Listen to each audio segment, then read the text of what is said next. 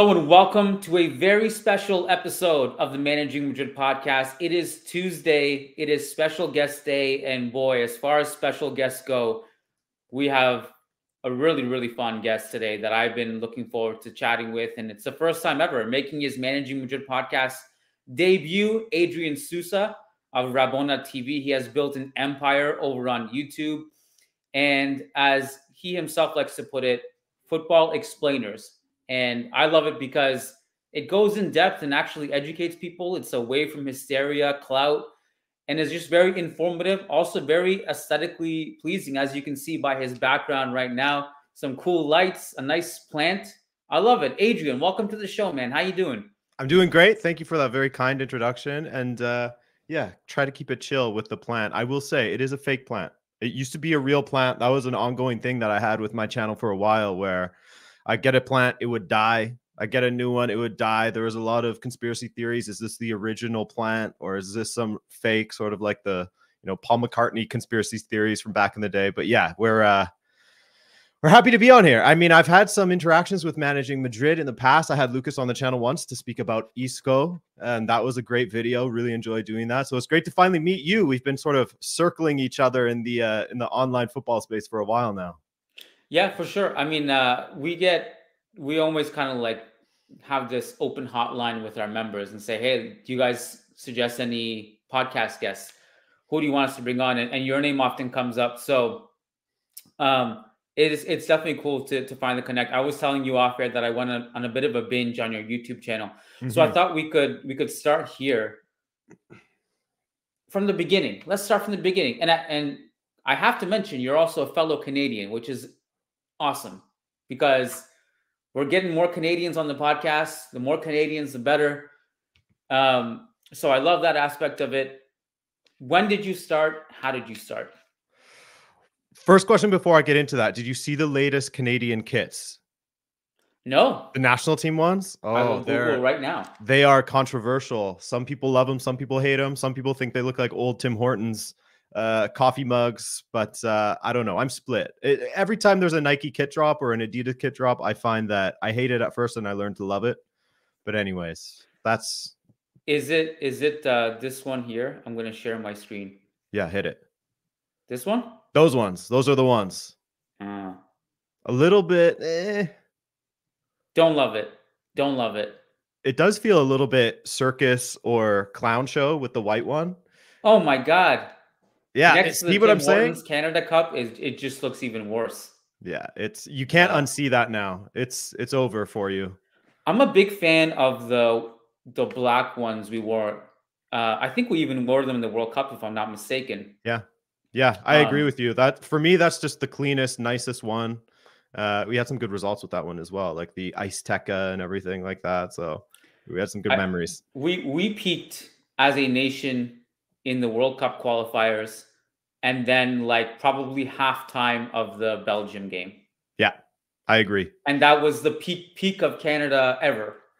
Yeah. Apart from Sidney Crosby hitting the Olympics gold medal goal, and the Toronto Raptors winning the 2019 championship, we've peaked as Canadians at halftime against Belgium, where we're all like, oh my God, Canada, look out. Remember there was like people like talking about us as if we're like the dark horse for the World Cup all of a sudden because we dominated Belgium and lost. Yeah, I remember prior to the World Cup, LeBoeuf from ESPN saying that Canada could go all the way to like the semis or something like that, which is just nonsense, of course. I mean, fun to listen to, but I mean, Canada making it all that far, I don't know about that. We were in a group with Morocco, Croatia, and Belgium. Like, we had great qualifying, but let's just be real here, you know? We were vindicated by how far our group actually went. So that felt nice to see Morocco go all the way and make us look a little bit better. But it's not looking as good right now. No, but it's not. We're not here to talk about Canada, as much as you and I could do that forever. All right. So yeah, I interrupted you. You were telling me how you started and when you started. That was my bad. I derailed it completely. But yeah, how I started is I was always sort of interested in YouTube. I was a big YouTube watcher. And then out of university, I got a job at this other big YouTube channel called Watch Mojo, where I was a video editor and I was a researcher and writer, and I did sort of everything essentially. And coupling that with what I was learning at the channel and what I was learning in school, because I went to school for broadcast journalism, I sort of coupled that with what my passion was, which was, watching football and talking about it. And I didn't have a ton of people to talk about it with, it being in Canada. It wasn't the most common thing, depending, you can find your communities of people where they'll talk about it, but it's not as common as someone speaking about, the NHL or basketball or even baseball in certain cities. Right. So I started getting a little bit of traction on YouTube. And by that, I mean, I was getting maybe like 30 subscribers or something like that. And I was able to get the attention of Jimmy Conrad, who a lot of people probably remember from Kick TV, former men's national team player for the USA. And I started collaborating with him and just doing these like Friday afternoon things where I would give a prediction for a weekend game. And I just sort of went from there. But I found that my niche was sort of just the thing that I was the most interested in, was sort of where football and history or culture sort of all meet together and how they sort of blend.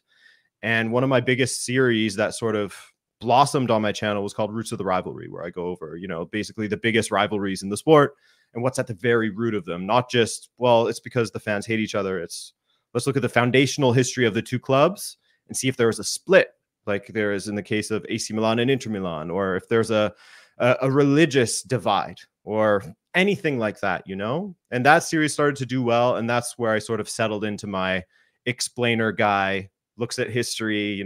Sometimes I'll do an old video, like we may talk about like Thomas Gravesen out of nowhere in 2024, that kind of thing. So I'm going to ask you about that. I watched that video today, actually. Yeah. Okay. Yeah. So I like just telling random stories, looking into the history of things, understanding it from a cultural perspective. And I think that's sort of where I've settled in. Yeah. So you have, and that story hits home, like growing up in Canada, no one to really talk to about it,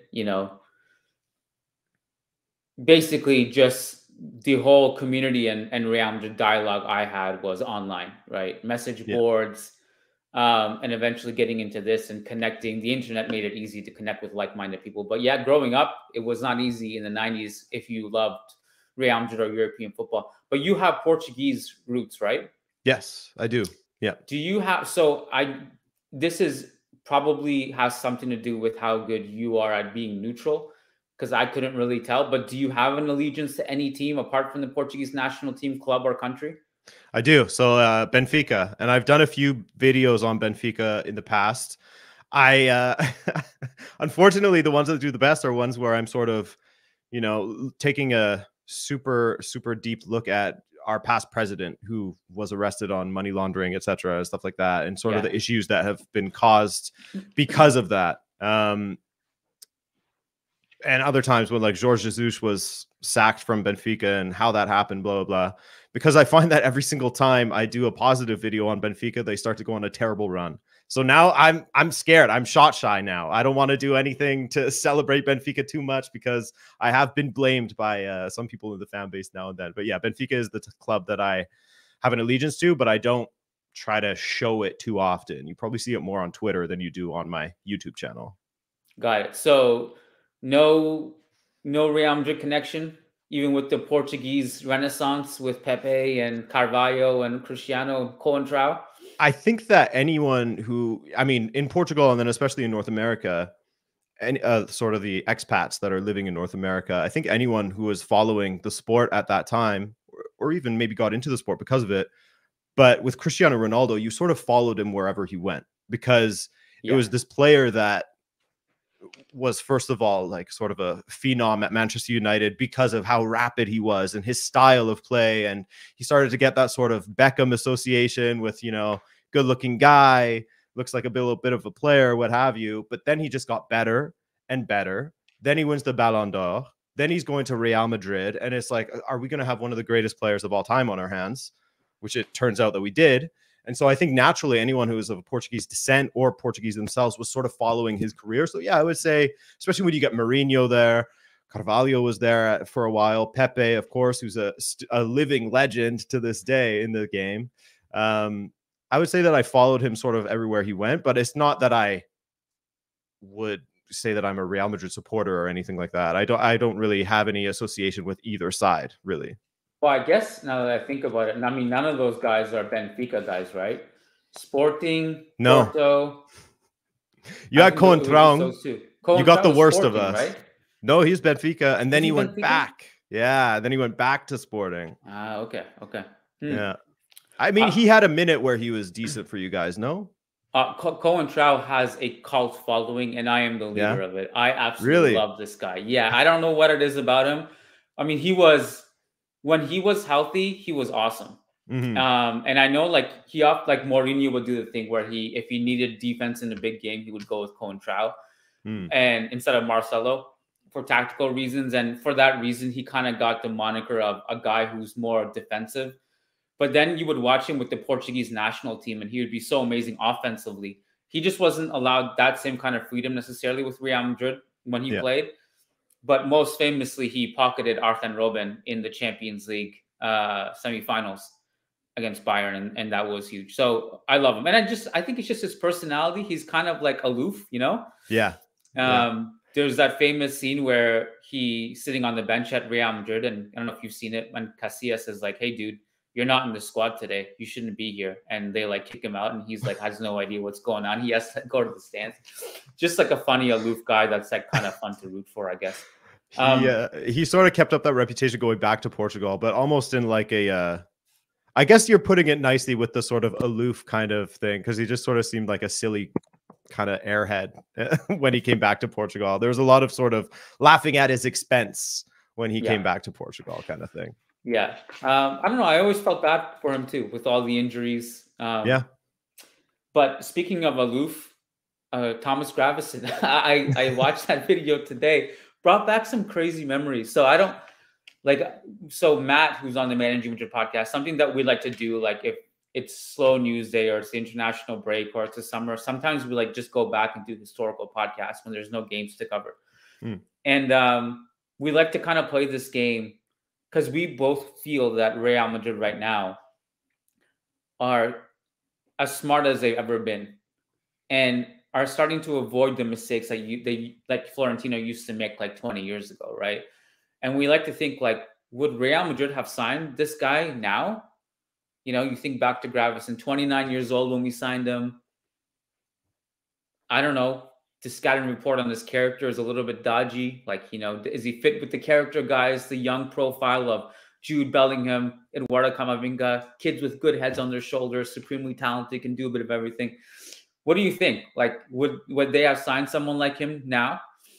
I think if they're in a desperate situation, which it seems like they were based on the research I was doing and looking back in time, they sort of needed someone to fill that hole because you were still hurting from losing Makaleli at 18 months prior or something like that.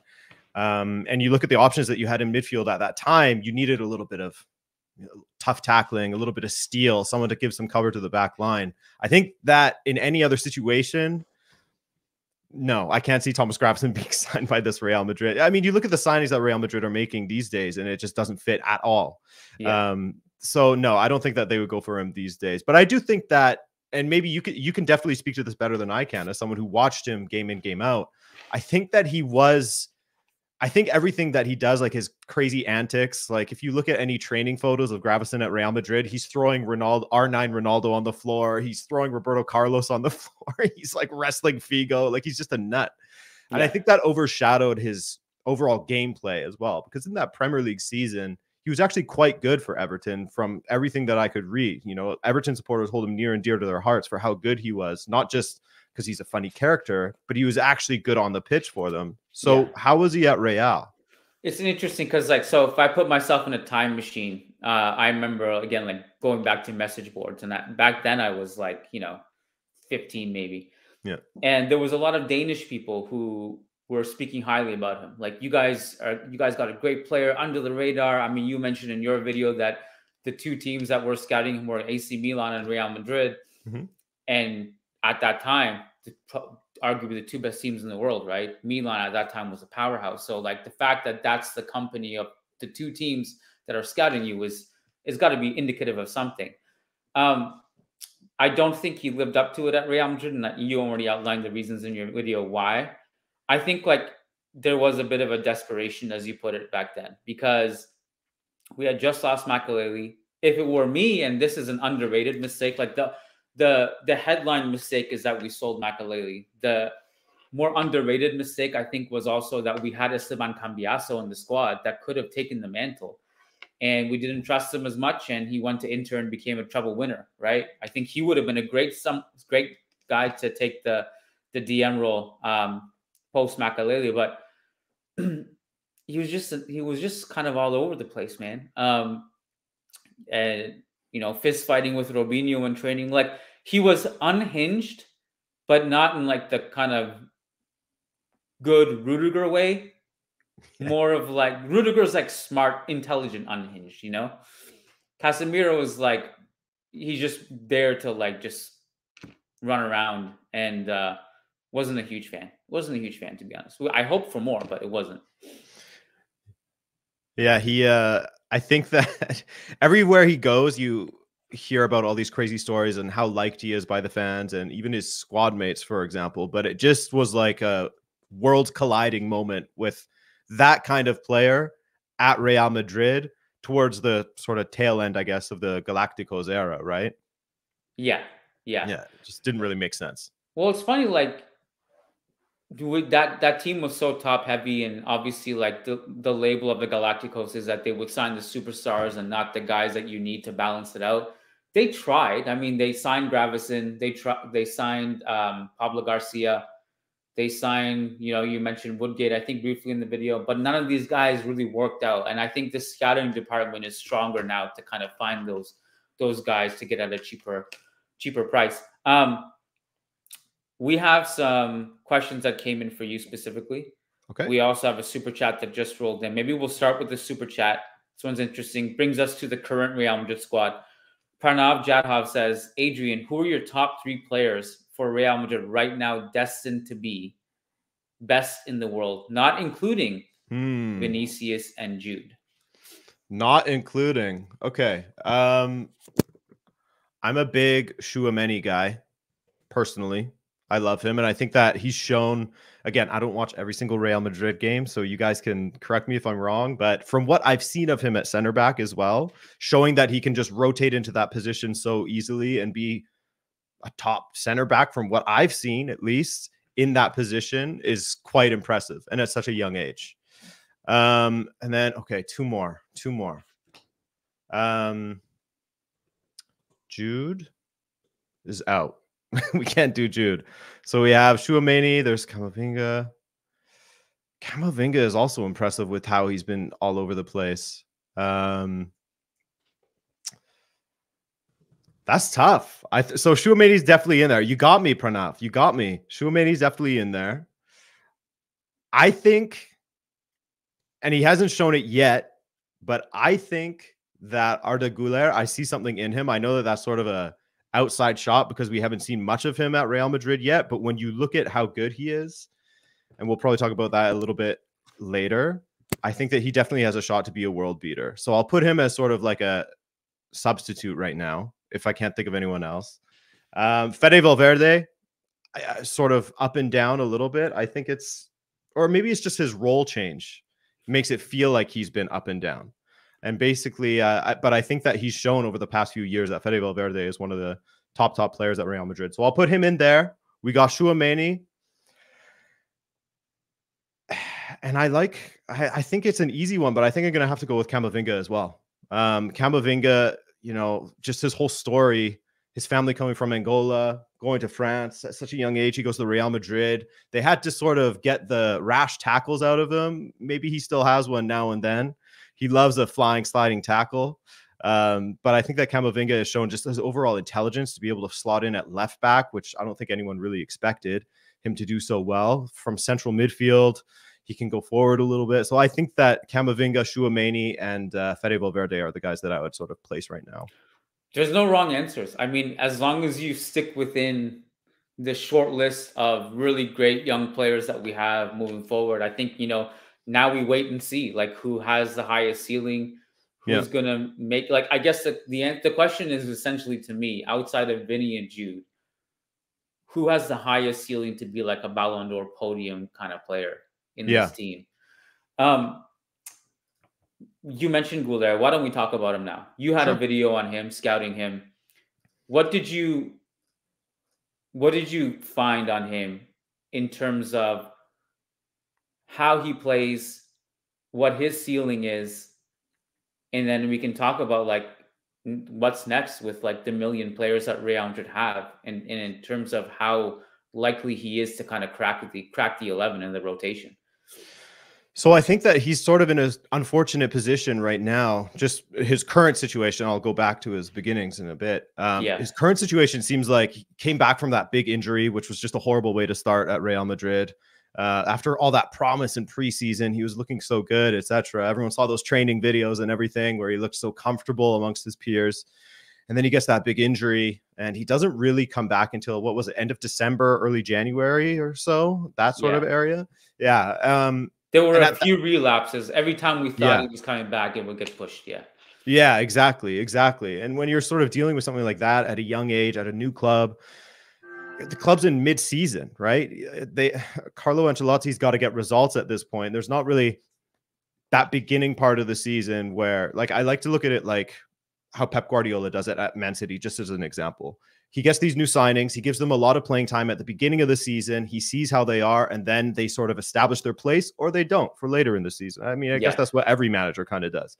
And so he kind of missed out on that. And coming in mid-season, it's a little bit more difficult. But I think, and you guys can correct me if I'm wrong, but from what I have seen, every time he's come on, he's shown you something. There's been little flashes. There's been looks. There's been a goal now and then. He'll rip one off the post. He'll show a little shimmy that he gets around 2-3 players and then plays a nice pass. So you at least are seeing something from him.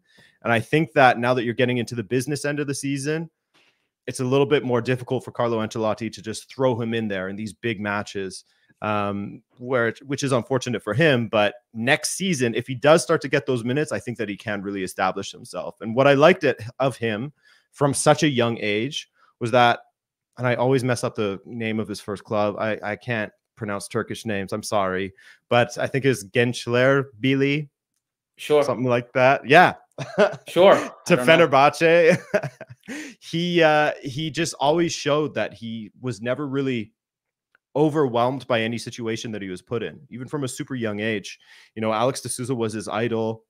He got to play here, got to sort of like meet him and practice with him. Then he was with Ozil, who was another idol of his. Got to play with him, and he was never overtaken by sort of the pressure cooker that is Turkish football. As you guys probably saw this past weekend, it's wild out there. And I think that there's a lot of Fenerbahce supporters that sort of look to him in that Jorge Jesus season where they didn't win, and they think if Jorge Jesus had actually trusted him a little bit more, Arda Güler was playing at such a high level that he could have potentially helped them win the season. He could have been that difference maker for them. But Jorge Jesus is also the dude that played Bernardo Silva at left back at Benfica. So there's no surprise there. He has no trust in young players. But yeah, I think that sort of the through line on everything with Arda Güler that impresses me beyond just his ability on the ball and how he kind of actually, funnily enough, reminds me of Bernardo Silva a little bit. Left-footed player on the right half space, you know, cutting inside, very technically gifted. The thing that has impressed me the most has been, even if you look at his Real Madrid unveiling, it's his mom who's crying and he's comforting her kind of thing, you know, like he's not overwhelmed at all. He just seems singularly focused. Like he has this sort of elite mentality to go with all of that ability as well, which I think is something that is rare with a lot of these guys, because you can see these young players that are, you know, slaloming through the other U16s and scoring ridiculous amounts of goals. But if they don't have the mental side of it, probably don't have a shot of making it, right? And I think that he has that. And so that's why I have so much belief in Güler. I'm part of the, you know, Güler fan club for sure. Everybody loves him. I mean, not least the Turkish fan base, which is incredibly supportive. I'll put it that way. But like, he's just like a lovable figure. There's a humility and quietness to him that I think fans appreciate and like. It's amazing because, so I'll just throw this at you. If you had to guess how many, unless you've looked it up before the podcast, in that case, well then, it's not as fun. But if you had to guess how many minutes Güler has played this season without looking it up in La Liga, how many minutes would you say? In La Liga? Yeah. Like, I mean, I know he played in Copa del Rey. Yeah. I would say, I feel like I've barely seen the guy. Like 30? 36 minutes. 36, okay. And you mentioned, like, in those limited minutes, he's been impactful. In 36 minutes of La Liga this season, he has 5 shot creating actions. He has a goal. Not listed in that is that he hit the crossbar from halfway a couple days ago against Osasuna in like the 90th minute. And he nearly scored off the bench before that. I don't know if it was Girona. I can't remember, in like 2-3 minutes on the field. So like he's coming in at minute 87, like, and you see him, he's doing shit. Like somehow, like in limited, like you've seen Adrian, like there's players who could play every game and you don't even know if they're on the field. This guy in just limited, now, mind you, the game state is different when he comes in. It's usually in a situation where the game is dusted, there's more space, there's less pressure, sure. But, you notice him. And I think everyone's just kind of like crying and like itching for more because they want to see more. And then we see all these training clips of him, nutmegging players and doing roulettes and having these visionary passes. We want to see more. So now the question is, how do you get him in? Yeah. Right. I think in many ways, Adrian, in terms of luck of timing, Brahim was lucky where Arda wasn't, because Brahim wasn't really trusted by Carlo Ancelotti much either. But because of injuries, he had to keep playing him. And every time he played, Brahim was awesome. So now Güler is in a situation, now he's back. It's hard for him because even if he proves himself, there are like 4 established players ahead of him. And that's what makes it challenging. So I don't know. I don't know how he fits, but it's a question we all kind of have.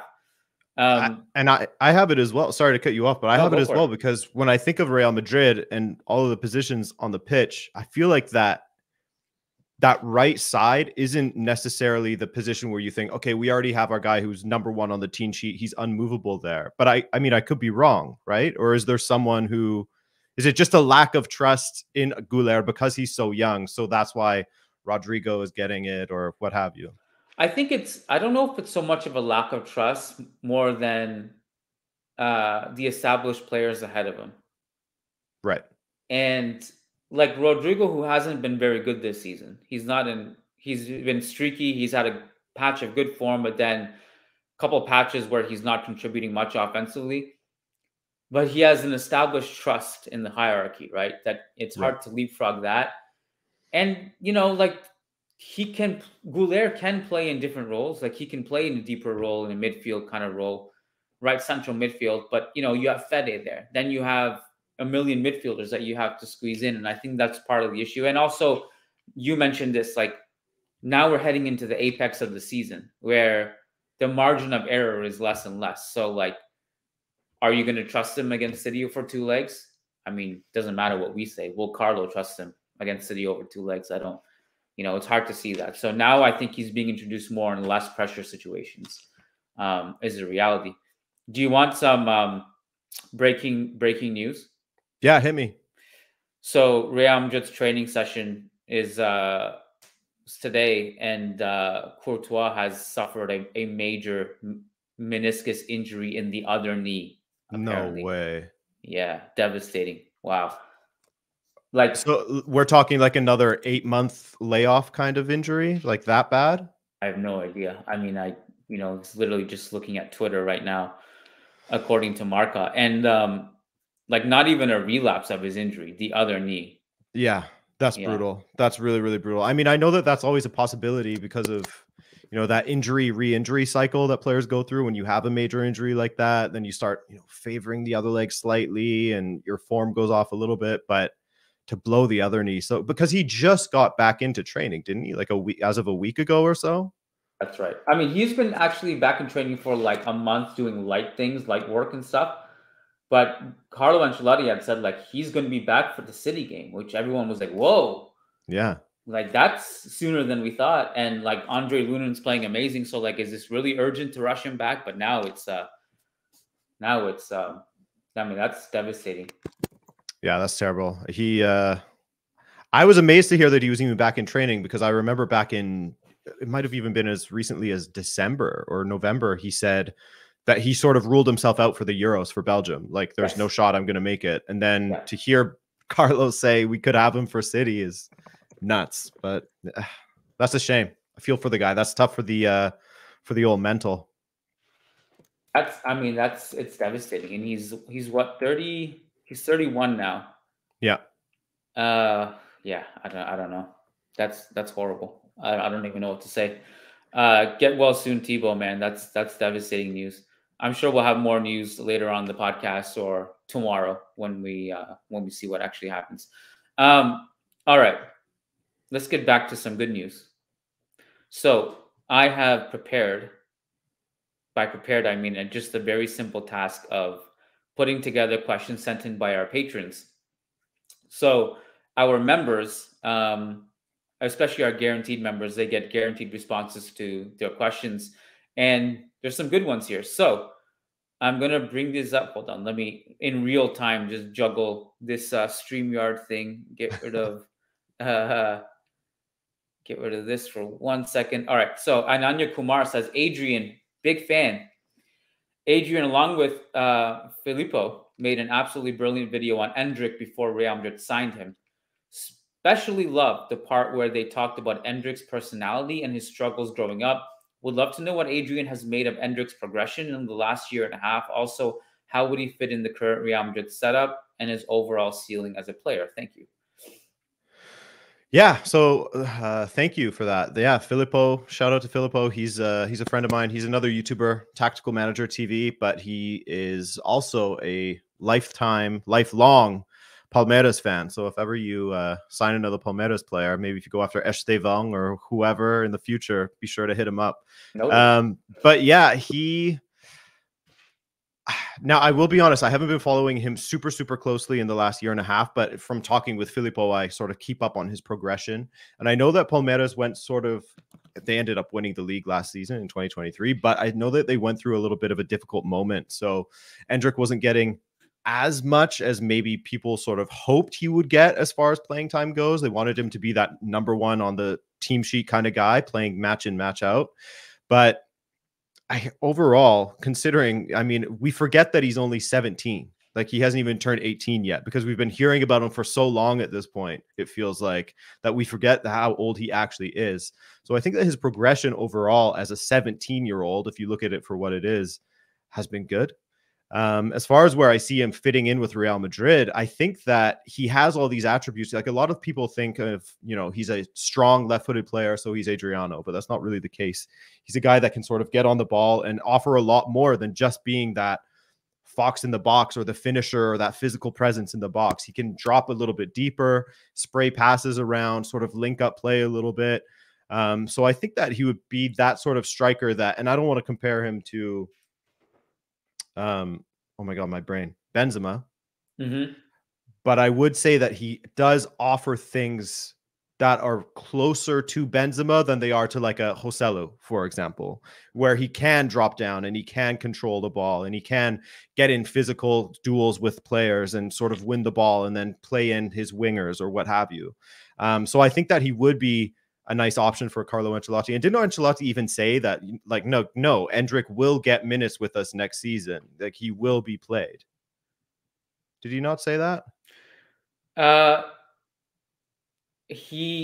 Now all the press conferences are blurry to me, but that does sound vaguely correct. I mean, I'm sure it's correct. I think, okay, now it's coming to me. I think he said something like, Endrick is coming to be our player next year. Because I think there was some theorizing of like, is he actually coming over or is he going out on loan? Right. Is he going to be in the youth team like with Castillo? Like, no, he's going to be part of the squad.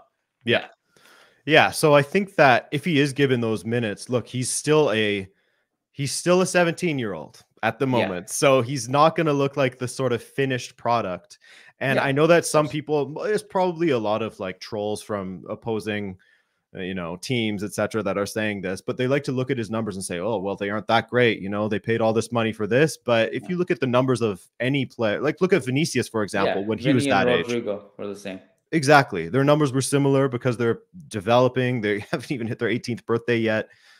Just with patience, I think that Endrick is that sort of special player. And like I went over in the video, and similar to Güler, actually, sort of the through line between the two is the mentality sides of things and the maturity side of things. And this is something that Filippo brought up. And, you know, as a Brazilian, he was saying we've had a lot of sort of guys that have come through with tons of talent over the years, but never had the personality or the professionalism to sort of reach the heights that they've promised to at such a young age. And with Endrick, it just seems like he's already a 28-year-old man as far as his mentality goes and his maturity level. And part of that is from going through poverty and having to help his family put food on the table and everything like that. So he's taken on a lot at a young age. He's lived a life that lived many lives already compared to what we have to in North America, as an example. And I think that he has that mentality, and with patience, the ability and everything will sort of fuse together. And like you've seen at Real Madrid with these young players, these signings have been pretty all hits, no misses. Maybe Rainier is one that has been a bit of a miss, but yeah, it's been all hits, no misses for the most part with these young guys, if you give them time. Yeah, I mean, it's no team in sports history ever has a 100% track record with player development and signings and stuff, but it's been about as good as it gets in the last few years for Real Madrid. But, you know, with regards to numbers too, I often say, like, when you're scouting someone in Brazil or Uruguay or wherever, at that age, you're not looking at numbers and analytics, really. You're just using your eye test to look at the upside. Because even if you did have some kind of analytical scouting report and, you know, the amount of goals and assists over a small sample size in Brazil, it doesn't really mean anything anyway. You're just basically trusting your judgment. So like when Juni Calafat, the Real Madrid scout who goes to Brazil and South America and elsewhere, he's not looking at data. He's looking at, like, this guy is going to be something or not, you know? So, you know, numbers only, you know, I think would take you so far in that discussion. So here are, let me see.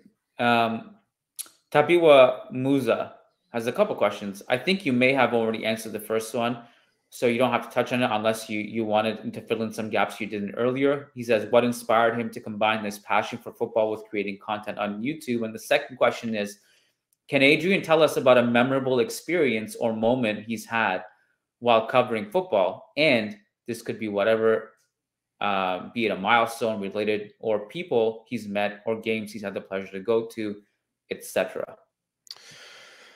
Yeah, so I think we did sort of go over. First of all, shout out Taps. He's a subscriber of mine as well. Awesome. So he's a great guy. He's a really, really good positive guy. people ever. Yeah, he's amazing. He's super supportive. So shout out Taps. He's a great guy. As far as the passion and everything, sort of merging my passion with football coverage is simply that. I had a passion for YouTube and football. And I wanted to sort of fuse the two and give a good shot at it and not live with any regrets of, oh, I should have gone for that. I wish I had, kind of thing. As far as memorable moments go, I would say that the first one that pops in my mind is back in 2019 when my channel was a lot smaller at that time. It was like under 100,000 subscribers. And I got an opportunity to finally see Benfica play for the first time in my life, which was really, really cool. So it was during their preseason tour, but I got sent down to San Jose to go see them play against Chivas. You know, not the big matchup you want to see, but still, it was great. In fact, the Chivas supporters were incredible. So it was really, really fun to see them together. But yeah, I would say that that's the most memorable, was just having that pitch side access and being able to sort of stand behind the goal as they're playing and seeing the players warm up and everything.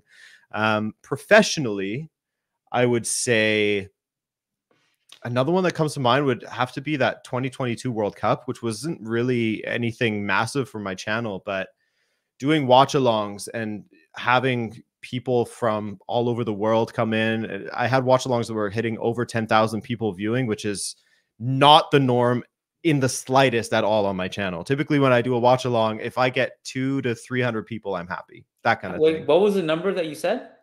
I think it was over 10 or 12,000 at one point. That's amazing. Like if I go back and I look at that watch along views wise, it's over 1 million. So I don't know what it final number was. I have a screenshot somewhere, but that was that felt like a really cool moment. And obviously that wasn't because of anything I did. That was because of the World Cup itself and how that went to a shootout, and it's Mbappe and it's Messi and everything like that. So it wasn't on me, but it was still a cool moment to sort of have this, like, a bunch of people watching and just feeling like you're in the pocket a little bit. You know, you sort of get that, like, even I'm sure yourself, sometimes when you're doing a podcast, it just feels like you're going through the motions and you're kind of struggling to string sentences together. But then there's other times where you're in that pocket and everything's flowing. Yeah, exactly. I felt like I was a seasoned commentator watching that game with everyone. So it was a memorable moment for sure. So can I ask you to expand on that? Because so when I was on your YouTube channel today, I noticed that there was a 2-hour live stream from the Manchester City Real Madrid Champions League tie last year. Yeah. And I'll admit I did not go and watch that 2-hour video before we hit the record button. But I was very curious to, like, because people have been asking us to do it, and like, I can't because I'm working during Real Madrid games. So yeah, if I have to do it, it would probably be for like another team. Maybe even during the Euros, maybe we'll do something. I don't know. Or like, you know, if maybe Barca PSG coming up, who knows? Yeah. But how do you, like, do you have challenges like filling in the gaps? Because like it's a long time to stream for that long. It is. Just watching a game. Like, you know, like, so do you feel pressure to constantly have to talk while you're watching the game to kind of commentate on? Like, how does that work? It's sort of a muscle that you build, like with anything, right? So it was something that, like, I was never really good at talking, never very talented at speaking in these sort of sets up. Even like, I wasn't good at interviewing people. I wasn't good at just holding a conversation when people would ask me questions. So I used watch alongs in the past as sort of like a way to build that muscle, to sort of feel like, you know, I have to speak. I'm forced into it. And it helps because you're reacting to something live. So there's always something you can look at. You can always pull up some stats. And then there's also the chat as well, which is a huge thing for filling in gaps because people are asking you questions all the time. People are giving their thoughts on the match all the time. So I think that it would be, you'd be fine. Honestly, you'd have enough people in there. I encourage you to try it because it's enjoyable. Like, don't put a lot of pressure on it. Just have like a very basic setup like I do, maybe some stats on screen, that kind of thing. People just want to see the score and hang out with you because ultimately they're watching the game themselves. Some people aren't, but a lot of people are. Yeah. And like us as kids who had no one to talk to, a lot of these people don't have anyone to watch a match with. So there you are. You're the person they're hanging out with. I guess it's worth a shot at some point. Yeah. You know, it's funny, like, we started this podcast like very kind of just podcast strict audio. Like, YouTube was never really on the radar. It's like you upload on Spotify, you upload on Apple, whatever, and it's an audio thing. People listen to it in the car. But now it's like we've just kind of like dove into the YouTube thing, in part because other creators like you have told us, like, dude, get on YouTube. You're wasting time right now. Like, it's great that you have that, you know, Spotify, Apple, but you got to get on YouTube. And like, I'm glad we did. And now the live thing was kind of a new venture for us too. Maybe the next step will be watch along. I'm not sure. We're gonna get a couple more questions in. Did we get the taps thing? Oh yeah, you kind of spoke about the World Cup. Like, was there anything else you wanted to add to this? Memorable experience or moment he's had. I mean, I think I covered them. I mean, I'm sure there's other ones that I'm not thinking of in the moment, but yeah, I think those two are the big ones. Seeing Benfica and the World Cup was really fun. Howard Moore says, "Hi there, Adrian. I hope this message question finds you well in good health, spiritually, emotionally, but more importantly, mentally. I have a couple questions. Firstly, in your opinion, with today's analytics, data, and other information at our disposal, how would they have helped the players and footballers of 30 to 40 years ago? Lastly, in your opinion, what's more defining, players with really good tactics or a very good manager with average football players?" Whew, that's a tough one. I guess as far as optimizing performance go, I think that analytics would have helped a lot of players back then. I mean, I guess it's not really different to how it helps them now, right? They would be able to identify areas where they're weak and try to sort of reverse those things. It would have been interesting though, wouldn't it? I assume he's talking about analytics as far as like expected goals and those kind of things, and not really like performance, like sports science kind of thing, right? Or maybe he is. I I don't think know. so, but it could be both, I guess, for the sake of the discussion. Yeah, I think that if you go back 30, 40 years, as far as like the sports science type of thing, you know, you always hear stories about players smoking in dressing rooms and, you know, the drinking culture and everything like that. So I think that it would have just elevated football at a more rapid rate, I guess, to a point where they would have those best practices already in there at that time. And who knows what football would look like now, you know? As far as the analytics and sort of analyzing the game, I don't know. I'm not the biggest. I don't know about you. I'm not the biggest like expected goals and non-penalty X blah blah blah blah blah. I get very surface level with all of that. I use it sort of as a guide to the eye test, more so than like I'm trying to dig and find the next gem out of the third tier of the Romanian football league kind of thing. You know, I'm not too deep in that. And the other question was, what was the other one? What's more defining, players with really good tactics or a very good manager with average football players? So basically, it's kind of like, I don't know, players versus coach kind of thing. Yeah, and I think that it's an interesting one, but I think that I would honestly, I think that a good manager can sort of make anyone serviceable. And that only goes to a certain point, right? When you're, you know, like let's say you have a bunch of nobodies on a team that are playing under a Simone Inzaghi, for example. He can do really great things and he can improve all of those players to a certain point. But then you get to at the elite level, that's where the players make a difference. You know, I think that the manager's influence can only go so far until you come up against someone who has that same sort of managerial aptitude, I guess, and but also the players to sort of back it up as well. So I think that I personally like someone like, you know, let's go with Simone Inzaghi. You look at some of the signings that he's had to make over the years and how he's still been able to improve Inter time and time again. Yes, they shit the bed against Atleti. But beyond that, he's had to bring in signings like Alexis Sanchez again, Arnautovic in 2023-24.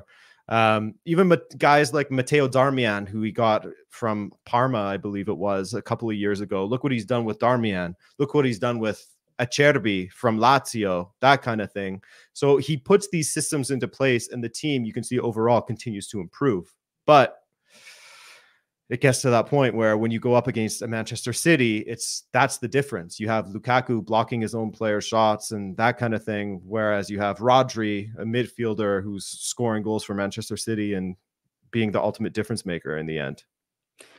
I suppose it also like a case-to-case basis and depends on the club and thing, like, because this conversation often comes up, like, what's more important, like talent or coach and tactics, and obviously both are important.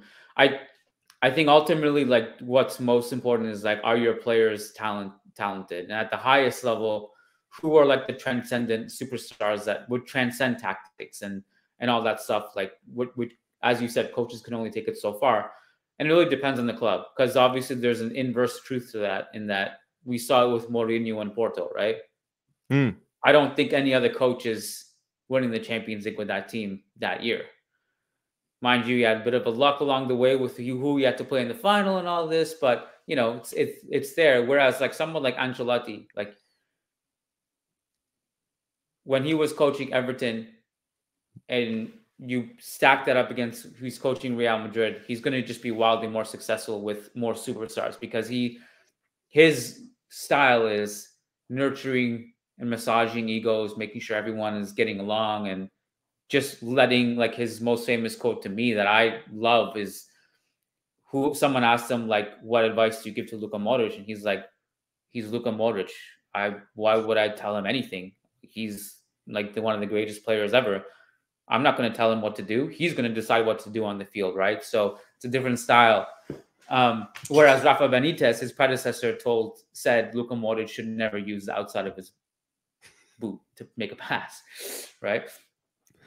Who do you think is, like, just going back to the question of analytics and sports science 30 to 40 years ago, who's the player you can think of back in that era that, like, man, if we just gave this guy good sports science, good nutrition, good data, he would have been so much better than he was.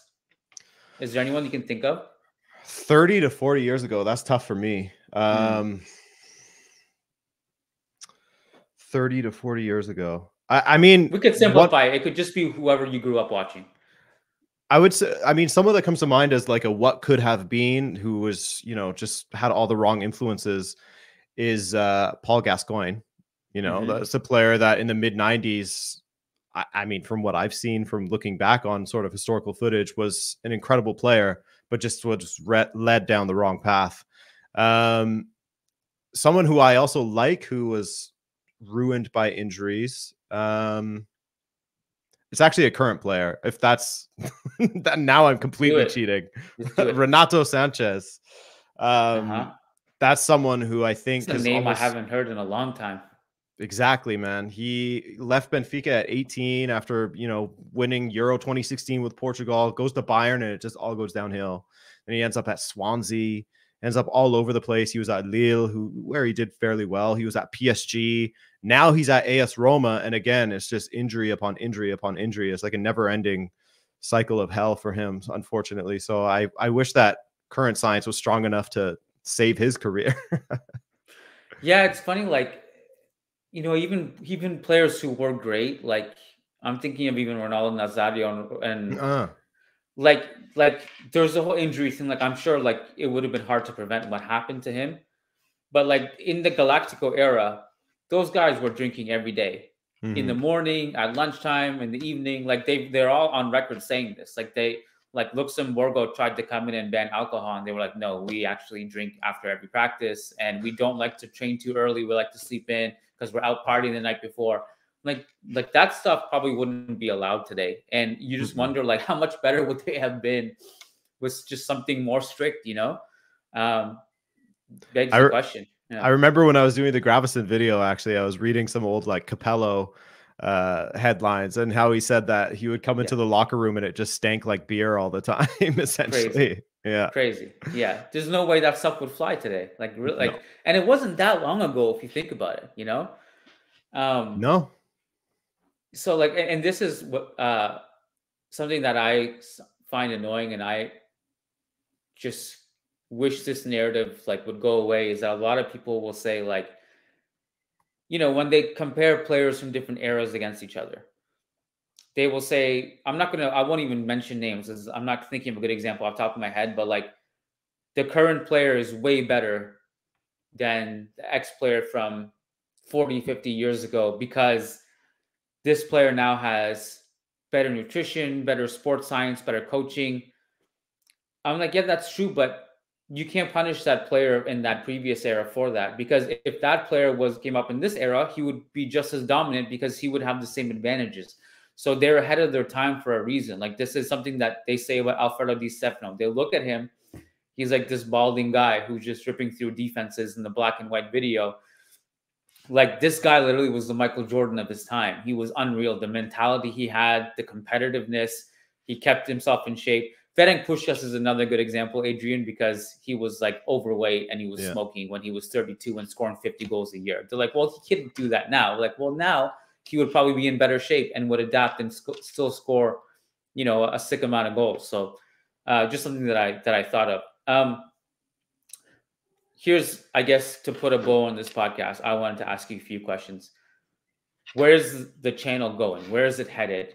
Do you have any plans for it to like take it to the next level? Like, I mean, you already have like over 250,000 subscribers, so you're well on your way right now. But what's next for the channel? So the next thing that I want to work on, it's and I'm sort of moving in this direction, is I want to start shooting documentaries instead of just doing these videos where I'm sitting in here with my fake plant.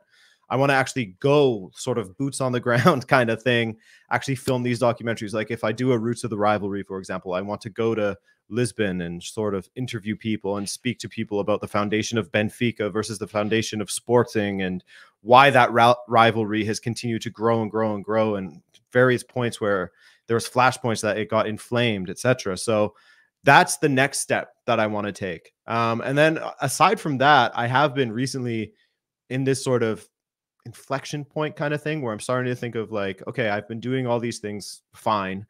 What else can I do? And how can I sort of use what I'm good at, which is like the history side of things, and create new series. So I have one that's going to be coming out towards the end of March. That if that video does well, I'll turn that into a series. And then, yeah, but I would say the main focus has been trying to actually shoot documentaries for the future. Sort of like, I don't want to say like Copa 90 back in the day, but I guess they were sort of the pioneers of it on YouTube, at least.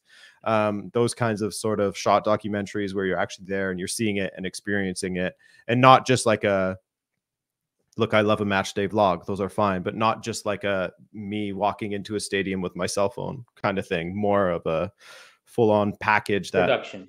Yeah, exactly. That would not be far. Well, it will be my first documentary, so I'm not going to say anything, but it was something that would look more like you would see on a streaming service rather than just a YouTube vlog kind of thing. Got it. What's your timeline on something like that? I would say the next year, essentially. Okay. Yeah, I would say the next year or so. Awesome. Well, we'll look forward to that.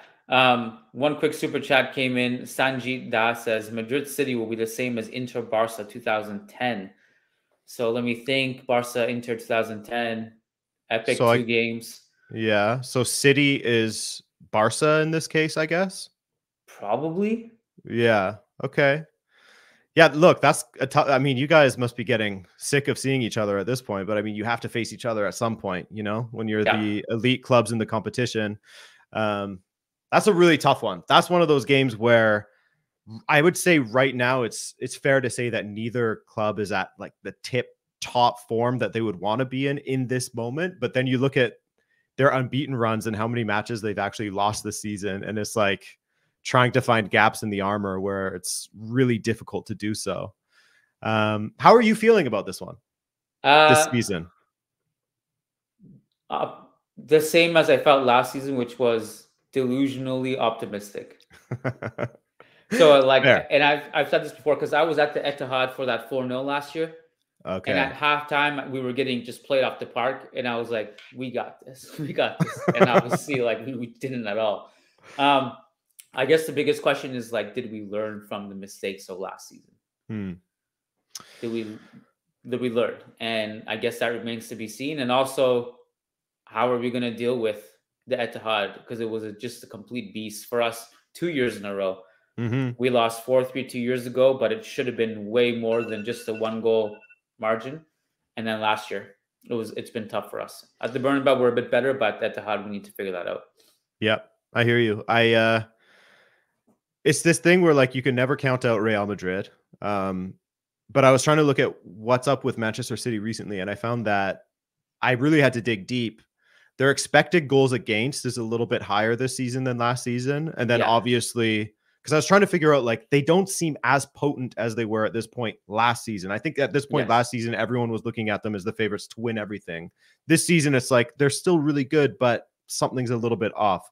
And it's those expected goals against is a little bit higher. So they're giving up more opportunities in this moment. And then on top of that, you also have Erling Haaland, who is actually underperforming his XG in both the Premier League and the Champions League right now. And those two minor differences, I think, are all that it sort of is different from Manchester City in this moment. So if you guys are clinical against them, great.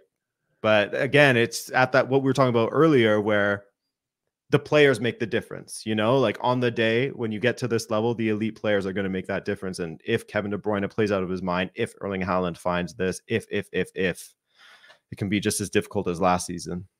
I think Grealish is back, are going to be back. Close to Pep. Close to it. Yeah. I think that would also make a difference too, because he gave us a lot of problems last season. And I don't know what his fitness levels are going to be heading into those 2 games. I assume he'll be back for the second leg for sure. And our first game might be a little bit more rushed. I'm not sure. Have you gone through and done a Champions League bracket? Like from here on in, do you have predictions lined out? Yeah, that video is I'm going on vacation soon. So that video is going to be out on the 28th, but I have I don't mind sort of speaking about it, but give us just one spoiler. You don't have to give us the whole thing. Yeah. So I have PSG beating Barcelona. Okay. I do have that. I think that Barcelona is a weird team right now where they have looked good, and I have changes that have occurred in their attack with Lewandowski, with Yamal, even Rafinha playing in that half space on the left against Napoli, I did like. But then I was looking at the matches they have won, and it's 4-0 against Getafe. It's Atletico Madrid, where you look at Simeone's record against Barcelona, it's just hilarious. And it's against a Napoli side that's on their 4th manager in a year. So positives for sure, but haven't really been tested that much as well. So I think that just with that Mbappe factor and Enrique as well, I think that PSG is going to overcome Barcelona. You can't discount also the Dembele revenge tour. That's true. I forgot about that guy. He's maybe even Asensio off the bench. I don't know. Can't get our hopes up with that, but it could be a bonus. Awesome. Adrian, thanks so much for lending a bit of your time on this podcast. I really appreciate it. It goes without saying, and I probably don't need to say it because you have a huge channel and everyone knows, but just in case there's a 1% chance that someone here doesn't know about you, Rabona TV on YouTube, Twitter, I think all of social media, Instagram, it's also there scrolling on the bottom of the video. Please go and follow Adrian's work. Any concluding thoughts, my man?